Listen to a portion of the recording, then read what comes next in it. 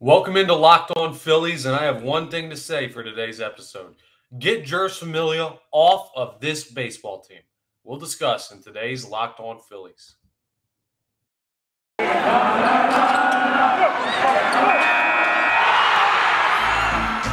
are Locked On Phillies, your daily Philadelphia Phillies podcast. Part of the Locked On Podcast Network, your team every day.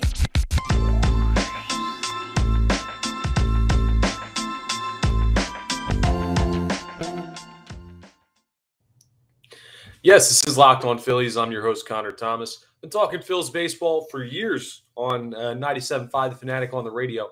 Now happy to be here with you as your host of Locked On Phillies, and I want to thank you for making Locked On Phillies your first listen every day. We're free and available wherever you get your podcasts. Now, we're recapping the first two games of the Philadelphia Phillies series with the Pittsburgh Pirates out there in Pittsburgh, and you heard it in the open. Jeurys Familia is enemy of the state number one when it comes to Philadelphia Phillies land right now. I'll explain why in this first segment as we recap game one. Now, the Phillies got off to a great start in this one. At the top of the first, they scored 3 runs. Derek Hall tripled the deep right center, scoring Rhys Hoskins, scoring Alec Boehm. And then Nick Castellanos singled to left field, scoring Derek Hall. 3-0 Phillies. Great. This is all off of Zach Thompson, who had a rough start in this one. In the top of the second, well, the Phillies score again. Alec Boehm, who's one of the hottest hitters on planet Earth right now, singled to right field. He scored Matt Vierling. Kyle Schwarber moves up to second, and it's 4-0 Phillies. It was quiet there for the third, fourth, fifth innings, and then in the top of the sixth, well, Kyle Schwarber gets back on the board. He homers to right center, hits an absolute bomb. It's a 3-run shot that scored Matt Vierling, scored Garrett Stubbs, and it's 7-0 Philadelphia. And then in the top of the seventh, with the Phillies still shutting out the Pittsburgh Pirates and Zach Wheeler still absolutely dicing, well, Didi Gregorius singles to right field. Nick Castellanos scores. It's 8-0 Phillies in the top of the seventh. This game is all but over, right? Well, in the bottom of the seventh, Zach Wheeler gives up a 2-run home run. And that's basically where his day ends. So it's 8-2, still in favor of the Phillies. And you only got a couple more outs to get. So, hey, that's all right. So who comes in for Zach Wheeler in the bottom of the ninth? Well, actually, the Phillies would go to the pen, and they do fine. But then in the bottom of the ninth, Jeurys Familia gets an opportunity with a score at 8-2. And Jeurys Familia promptly goes through and gives up 5 earned runs. So it goes from 8-2 to being 8-7 with the tying run on base. Now, Seranthony Dominguez comes in and immediately gets the final 2 outs. Jeurys Familia was able to record 1 out. But Jeurys Familia was absolutely terrible. He can't throw strikes. When he does throw strikes, he gets absolutely demolished. And the Pirates are, frankly, not a good baseball team. A competent major league pitcher, and we've seen so far this series is the case, a competent major league pitcher can get this lineup out no problem. They have a couple nice players. Brian Hayes, good bat. Brian Reynolds, good bat. O'Neal Cruz, a good bat. But they only have like a handful of guys that even deserve to be playing at this level right now. For Jeurys Familia to face this team in that type of spot and not be able to get results is ridiculous. He's been absolutely terrible this year. God-awful what Jeurys Familia has been for this baseball team. And I don't understand how he continues to pitch. I really don't get it. Now, let me tell you my theory as to why they haven't DFA'd him yet, because they still haven't sent him down. He didn't get sent down for game 2, even though he almost blew the entirety of game 1, made it actually a save situation for Seranthony Dominguez. It's not great. And Jeurys Familia, well, he only technically went 1/3 of an inning, gave up 4 hits, 5 runs, every one of them earned, 1 walk, and only 1 strikeout. He's got a 6 ERA right now. He's only struck out 33 people all year. He doesn't have anything at all, and he's continuing to just get worse as this season goes on. He's shown no signs of improving, and he's the only player in this bullpen, which has been really, really good, that's actually holding this team back from being where they want to be. Call up Mark Appel. Call up Francisco Morales, who hasn't gotten a chance at the major league level this year. You have other guys, but I imagine here's the reason why Jeurys Familia hasn't been moved. there's only a certain number of options for certain guys, and there's only a certain number of moves that you can make with the roster. With the trade deadline impending, I'd imagine the Phillies are going to wait to see who they can add before they make moves. And then if there's still a roster spot that's open for Jeurys Familia on the back end of the trade deadline or open for some pitcher, that's when I imagine that they'll be sending Jeurys Familia down and they'll be calling up Mark Appel or somebody else. I think they're waiting till the back end of the trade deadline. I don't think Jeurys Familia is going to pitch again before August 2nd because he's unusable right now against even the lowest levels of competition. So I think he's done pitching in a Phillies uniform. But I don't think the roster move will come until the trade deadline is over. It just shows you, though, that the Phillies certainly need one more high-leverage arm to throw in the bullpen because Jeurys Familia is unusable. Who are the relievers we trust right now? Well, obviously, Seranthony Dominguez. Brad Hand has been really good. Jose Alvarado has been really good. Connor Brogdon had a really big opportunity in last night's game. We'll talk about the second game of the series. We're recapping the first game of the series right now. Those are all trustworthy guys. Nick Nelson in early spots. Corey Knebel in like the 6th or 7th inning. Not as a closer, but earlier in the game, yeah, like these are all guys that you can absolutely trust, and they're the reason why the Phillies bullpen has been as good as it's been. Even Andrew Bellotti, in some instances, has been really, really good. But man, Jeurys Familia just absolutely cannot be allowed to pitch for this baseball team anymore. He almost cost you what was going to be a great game. Now, let's go back and look at the positives because I've done enough ripping of Jeurys Familia. We all agree he stinks. He should never pitch for this team again. Let's talk about guys that don't stink. Zach Wheeler went 7 innings and 2 runs, 2 earned. Only allowed 3 hits to the Pirates and struck out 8. He was outstanding. Once again, his ERA down to a what is he officially at? A 2.77, I believe. He's unbelievable so far this year. Corey Knebel, looking at it, has got a 2.72 ERA. He had a scoreless outing. Seranthony Dominguez, a scoreless outing. Like the bullpen has been good besides Jeurys Familia. They've been dominant, and the pitching against the Pirates was really, really good outside of one guy. Kyle Schwarber gets back on the board with 3 more RBIs and a home run. That's great. Rhys Hoskins went 2 for 5 in this one. He's starting to heat up. If you listen to my players that should play above expectations level episode, I picked Rhys Hoskins and Nick Castellanos. Castellanos went 3 for 5. He's really starting to heat up. The power numbers aren't quite there, but the average is up over 250. Alec Boehm is up to 294 average-wise. He went 2 for 5. He's one of the hottest hitters on planet Earth. Matt Vierling was 2 for 4. Garrett Stubbs with a hit. Didi with a hit. Bryson with a hit. Derek Hall with a hit. Everyone in the Philadelphia Phillies starting lineup had a hit. They finished with 15 in the game. They scored 8 runs, all 8 RBIs and everything like that. It's just, just beautiful. Only struck out 6 times. When you score more times than you strike out, that's a really, really good sign for a Philadelphia Phillies lineup. So, hey, the team is looking good. They're taking care of business out there in Pittsburgh. We'll talk about game 2 here in a second, where the Phillies also took care of business, a little bit closer of a game, and something to be interesting to be gleaned in that one about some players that will carry you to success. But with Jean Segura right around the corner, this team is looking really, really good. The only major weak spot I see with the Philadelphia Phillies right now is the fact that Jeurys Familia cannot throw innings for this team. But outside of that, the bullpen's been really good. The starters have been really good. The defense has been all right, but they've been overcoming it. Some of the players that have been slumping offensively have started to get back into it. JT Realmuto, Nick Castellanos, Rhys Hoskins starting to hit their weight when it comes to how much they're getting paid and what's expected offensive production-wise. I mean, this is a team that looks like a playoff roster, and they're starting to round out in the form. They're getting hot at the right time. Let's see how long they can remain hot, because outside of 2 games with the Atlanta Braves, a relatively easy stretch of the schedule coming up as we get into early August. So, hey, all good things in game 1, but the question is, would they be able to carry that over to game 2 last night? It wasn't as easy, but they did get it done. And I'll tell you all about the heroics late in last night's game on the next set on today's Locked On Phillies. All right, let me tell you about my friends over at Blue Nile. You might be ready to pop the question. You might only be looking for a milestone moment jewelry like bracelets, earrings, necklaces for like some type of anniversary. Whatever it is, you can find jewelry as unique as her with the modern convenience of online shopping at BlueNile.com. You can have a perfectly customized engagement ring with a diamond shape, size, clarity, setting style, all up for your pick. You can make that whatever you'd like it to be. The fine bench jewelers at Blue Nile will help you create that perfect ring. They also have experts on hand 24/7, available via phone or chat to help you pick some fine everyday jewelry if you're not looking for an engagement ring. So make your moment sparkle with jewelry from BlueNile.com. And going on now is the Blue Nile Anniversary Sale.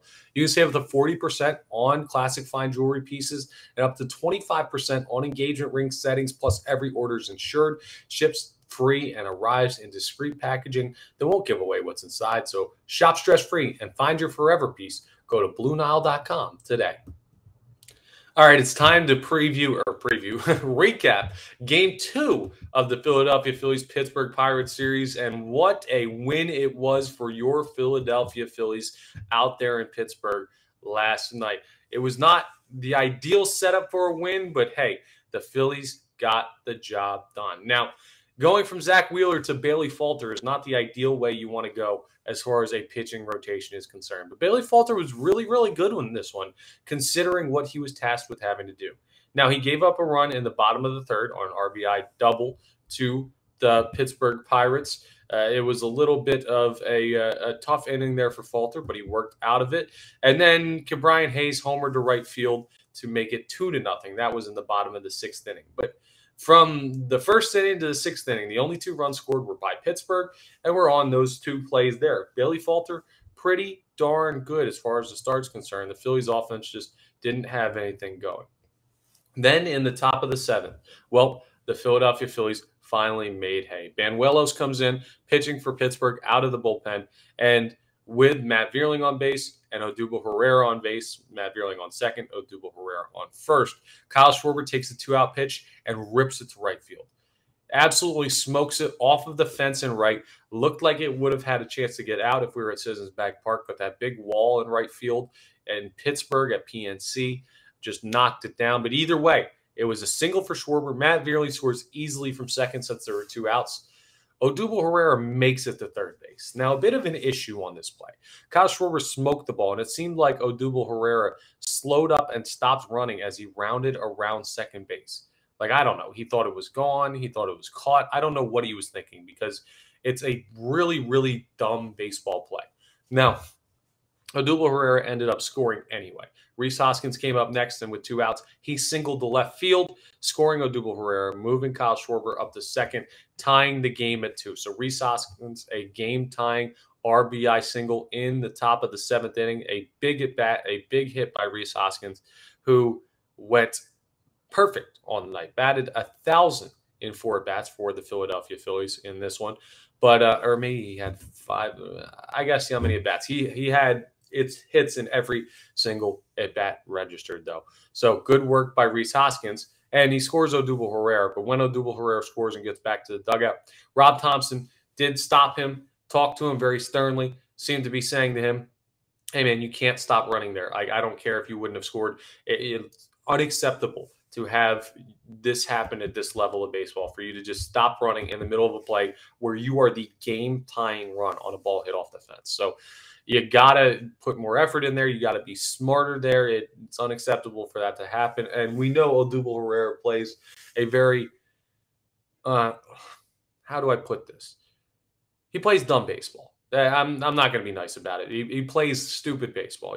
He has a very bad approach to the game, in my opinion, as far as approach at the plate, as far as playing the field, as far as base running. He just doesn't play an intelligent game when it comes to making the right decisions, putting in the right effort, this, that, and the other thing. He doesn't do the little things well. He does some of the big things incredibly well.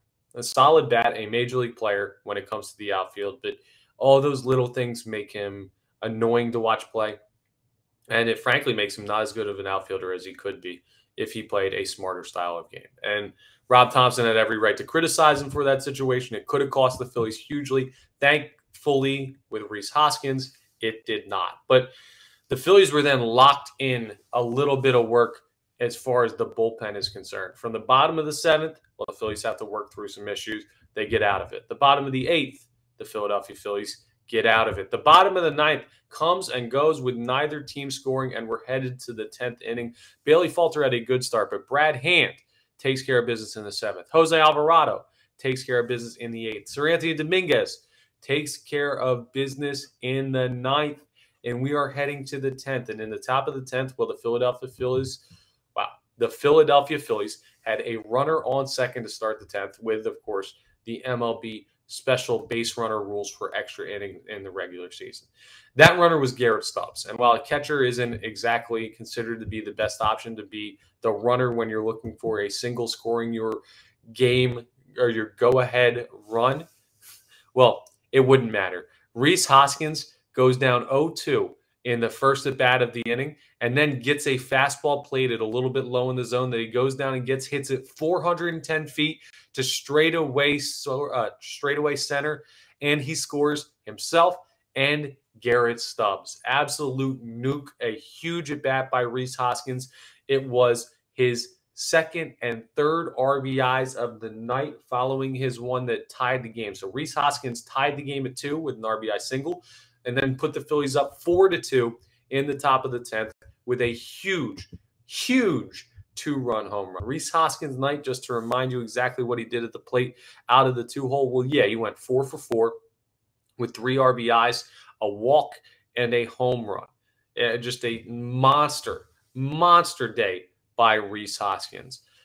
Then in the bottom of the 10th, because those are the only 2 runs the Phillies would score, in the top of the frame, Connor Brogdon was tasked with shutting down the Pittsburgh Pirates. He didn't even give up a hit. He struck out 1, got a couple of flyouts. The runner on second that the Pirates had would not even score. A great inning for Connor Brogdon, perfect inning, and the Philadelphia Phillies win 4-2. A gutsy 10-inning comeback win against the Pittsburgh Pirates.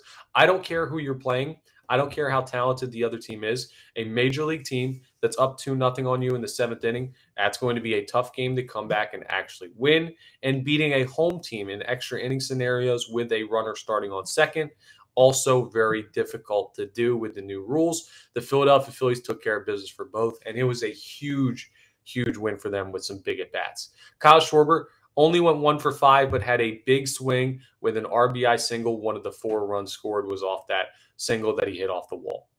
Garrett Stubbs scores the go-ahead run in pinch running. He was over in his pinch hitting.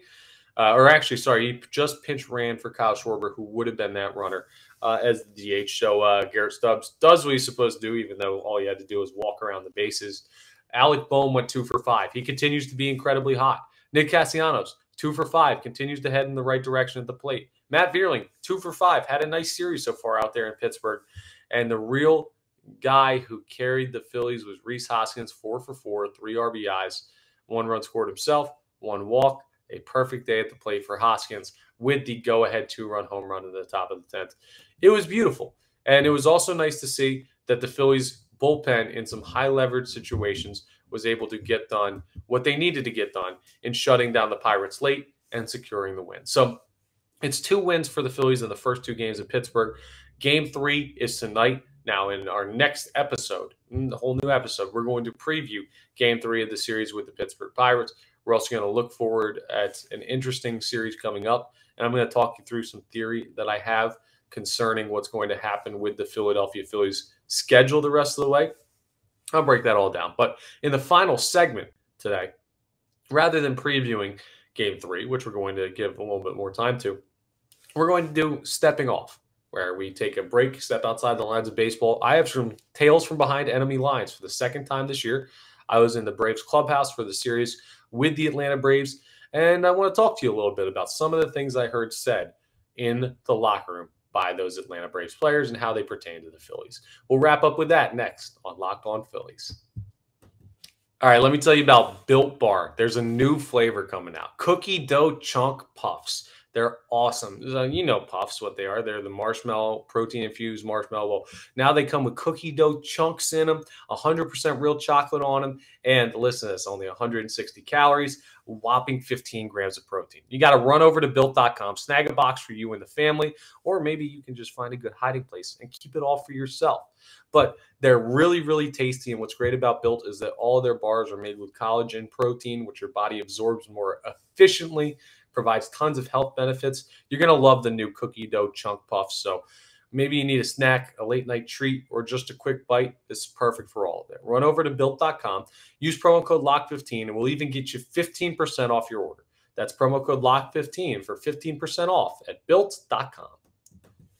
All right, it's time for stepping off. Now, if you're not familiar with stepping off, it's like when a pitcher steps off the rubber. Sometimes you have to step off, take a deep breath, and then you step back on and get zoned back in on the game. So it's kind of like our midweek break from just breaking down the game or talking trade deadline or stuff like that. And for the second time this year, I've got tales from behind enemy lines. Nothing too crazy being said in the Braves locker room this time around. One thing I will say, I noticed that I thought was funny. Now, I don't know what player said this. I don't know who said it. I don't know exactly what was said. So I'm not going to attribute a quote to anybody or anything like that. Don't want to get in trouble for doing anything. Here's what I will say. There was a point as players filtered off the field that they were very much complaining about how annoying Philadelphia Phillies fans could be, with maybe some expletives sprinkled in there. I don't know what player it was. I didn't see exactly who it was. It was just something I heard down the hallway while we were in there talking to Brian Snitker, the manager of the Atlanta Braves. So I'll say this first and foremost. The Atlanta Braves, they get very annoyed at Philadelphia Phillies fans. And you saw points where Ronald Acuna out in right field was getting some ribbing from the right field stands. Yeah, you saw some other Braves, interacting with the fans a little bit, not quite to the extent that Acuna was in Game 3 in the day game in the afternoon, but still, clearly, some of the fans were getting under the skin of the Braves players, and you kind of love that. That's one of the advantages in Philadelphia. So, Phillies fans, if you ever think that these players really think you're annoying, oh, they do, and don't ever change because it's a nice home field advantage. Some other guys we got to talk to, besides hearing that and talking to Brian Snitker, the manager who got his 500th win against the Phillies. Well, we heard from Charlie Morton, who had a little bit of a rough start for the Atlanta Braves, talked about not being able to control his pitches. Spencer Strider, who just dominated in Game 2 against Aaron Nola. He's a very good young arm. That's a guy that you're going to have to watch out for the Braves from a long time. Has a lot of confidence and gave us a great post-game interview talking about Austin Riley and which one of them would win in a matchup with Strider on the mound, Riley at the dish. But one of the most interesting Phillies-facing things that I think I saw was the Braves losing 2 games in a row. They lost their series ender of the series before they came to Philadelphia to play the Phillies, and then they lost Game 1 to the Philadelphia Phillies. And it was the first time all year that they had lost 2 games in a row. They're still the only team in Major League Baseball to not lose 3 games in a row all season. But there was a little bit of not so much concern, but surprise in the Braves locker room with how the Philadelphia Phillies played them. That'll just show you not only are the Braves super confident in how talented their team is, but they were very, very impressed with what the Philadelphia Phillies did. And you can tell that they have respect for the Phillies, the level of a playoff caliber team. They didn't have any players expressly say, okay, well, the Phillies are a playoff team. But you could tell by the way they talked about them that this was not a throwaway team. This was not just another team in the division. No, they view the Phillies as equal competitors to them. Very talented offensive lineup. A lot of their players mentioned that, and some of the pitchers mentioned that. And it was interesting to see some of the incredulous looks that we got after the Phillies won Game 1 and after the Phillies won Game 3. So a bit of a weird series, but the Braves clearly respect the Phillies, and that's something I've been trying to preach all year. This roster, well, they just carry the weight of a playoff roster. The names, the talent level. Will they be one? Time will tell. I think they will be, but this is a talented team, and their peers and other teams in the division have certainly taken notice. So those are some tales from behind enemy lines, just to give you an idea of what the Braves' perspective is on your Philadelphia Phillies. Now, that's all the time I have for you for today's episode. I want to thank you for making Locked On Phillies your first listen every day. Now make your second listen Locked On MLB. Paul Francis Sullivan, he's awesome, knows baseball inside and out. He's going to bring some humor, tell some great stories, share some history of the game while he's covering the top stories from around Major League Baseball in general. And a lot of great stuff going on right now with the trade deadline. So make sure you're locked in on Locked On MLB. It's free and available wherever you get your podcasts. And please continue to subscribe, rate, review, do all that good stuff that helps me get interaction for Locked On Phillies and helps improve your listening or viewing experience. That's all I've got for you. And we'll be back tomorrow to preview Game 3 and talk just a little bit more fun stuff with the Philadelphia Phillies.